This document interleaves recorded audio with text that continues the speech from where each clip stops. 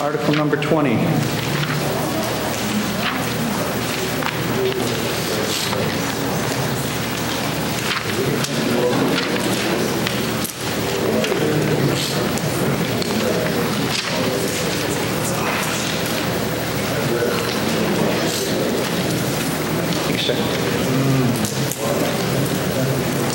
Move that the town amend the zoning bylaw of the code of the town of Hadley relating to and establishing the zoning districts and use regulations as delineated in Article 20 of the annual town meeting warrant for May 2nd, 2013, and incorporated by reference herein.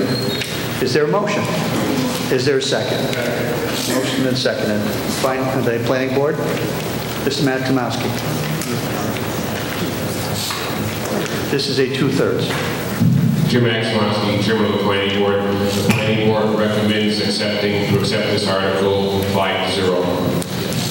The original bylaws that we have, sections this is replacing, was written back in 1961.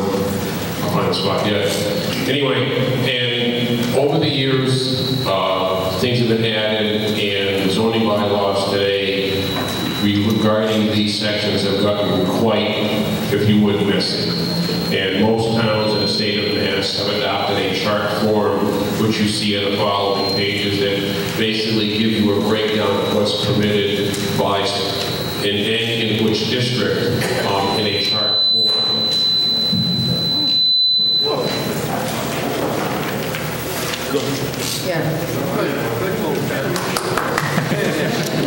All right. Anyways, that's better. It's in the chart form, and it's much more readable. And what you see in front of you may look strange in some cases, like that's really what the zoning bylaw says. What's in this chart, and we've gone over it, I don't know how many times with the planning board. What you see is what the current zoning bylaws permit by zone, by special permit, ZBA, whatever it may be. So we're not changing anything.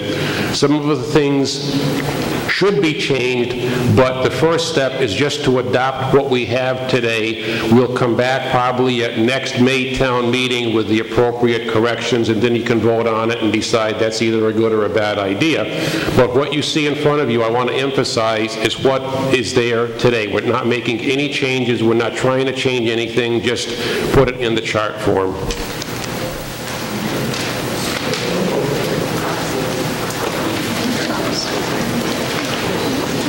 Edwin Matuska, 116 Stockbridge Street. So I didn't know I couldn't have a farm stand on my ag residential land. That's one of the problems. And also I can't go to my neighbor and buy a bag of onions from him to sell on my farm stand, according to this. We're not arguing with you. That's what we're saying. This is what it says today because of the way it was done back in 1961. Over the years, things have changed. We're not saying this is right. We're just saying this is what it is. That's why well, let's walk, you know, the old walk before we can run. Walk with this. We'll be back in a year with the appropriate corrections. Besides what the bylaw says regarding having your farm stand, it's sometimes overruled by state law.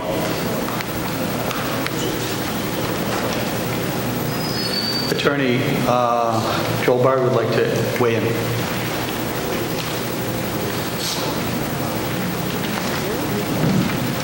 Mr. Moderator, it was suggested to us that we not review these, that just look at the form of the article, which is fine. If, in fact, the bylaw says, even though it just reproduces language that's in there, that you can't have a farm stand, the Attorney General is going to disapprove that. So I don't know if there's something as blatantly out of line with state law as that, we may just want to make a quick amendment here and avoid that problem with the AG, or not the problem, but just the, well, I mean, even if that's what it says today? Yes, because they either missed it 40 years ago or didn't review it or whatever, but it's going to be presented to them now, and they look at this pretty closely. Would they, okay. I'm obviously not going to disagree. I mean, you're the attorney. But would they throw out the whole article or just those sections? Well, they look very hard not to throw out whole articles, and what they do is they disapprove. They become very surgical about it, so they might disapprove. So I assume, I'm looking on the table, the second line that says farmer nursery, including the display and sale of natural products and so forth, where there's an N in the R district. Oh, I see another. I see the very next line. Farm stand is a no in 3 districts. So what they might do is just strike the no. Of course, that has the effect of having it be a prohibited use as well. I would say we have nothing to lose by passing this, because if they pass it, if he accepts it, great. If he throws it out, we're going to go back to what we have, and we'll just have to come back at next spring town meeting with the appropriate changes for what we got thrown out, because we really have nothing to lose if this fails even tonight or the Attorney General. Okay. Because puts it back where it is. It's like, you know, this hand or this left hand, right hand, they're both essentially the same. So we just have to amend it correctly. If the Attorney General throws it out, we'll have to make the correct corrections for the next vote. It's up to the planning board. Yeah, the planning board, I mean, this is not an official vote, but they're kind of agreeing with that, you know,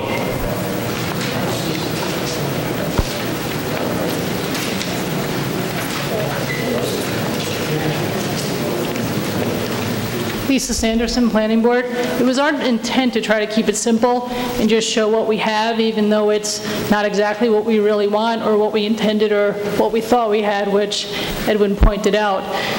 It wasn't our intent to sort of tweak it tonight, but to then go back, see what we need to do, and tweak it for the next time we can bring it forward. Thank you. Any further discussion? Seeing none, I'd like to call for a vote. All those in favor of Article 20, please signify by raising your cards.